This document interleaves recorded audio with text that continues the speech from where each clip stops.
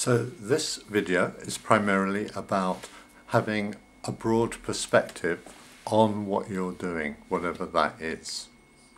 So part of mindfulness is to pay attention, to be engaged, to be wholly attentive, to be in the process, to be feeling what's happening, communicating, listening, feeling what's happening in your body, your mood, your emotions, your thoughts, all of that engaged with what you're doing.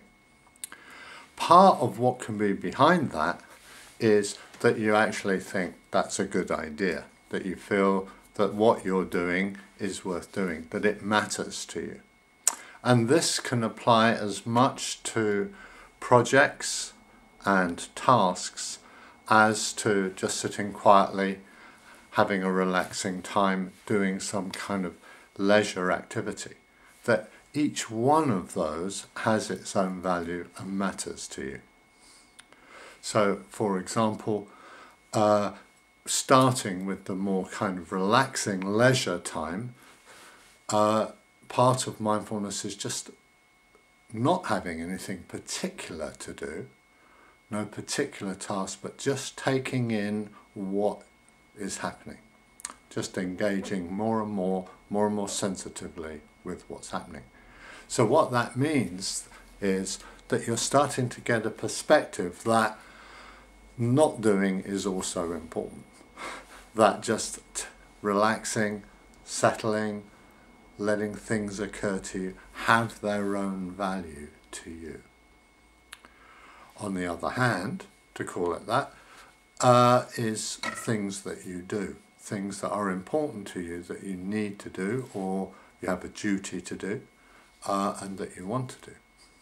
And so you have a perspective that doing this thing might be a big thing or a small thing, but it's of value in the bigger picture.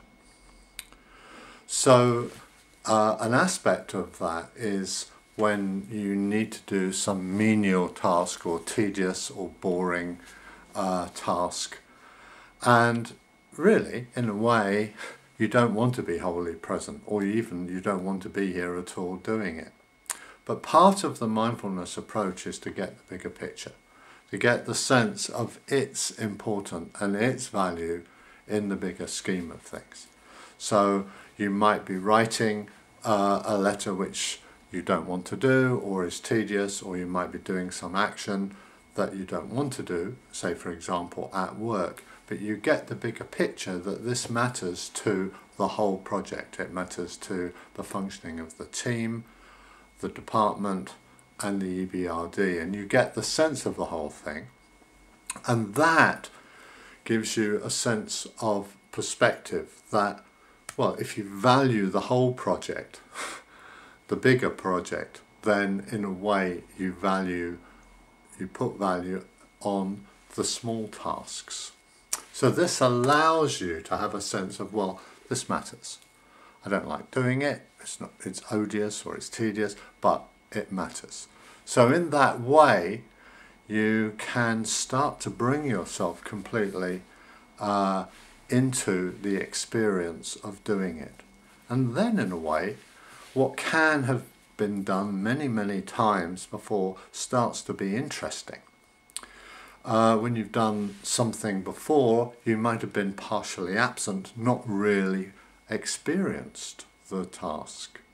But when you start to be more present and engaged, all kinds of feelings, sensations in the body, your own feelings about the work, start to emerge that you hadn't noticed before, and it starts to get interesting. So this sort of, what else is here? How do I tighten when I do this? What relaxes me in this? How can I open more to this? How can I engage more in this conversation about something I'm not interested in? Really.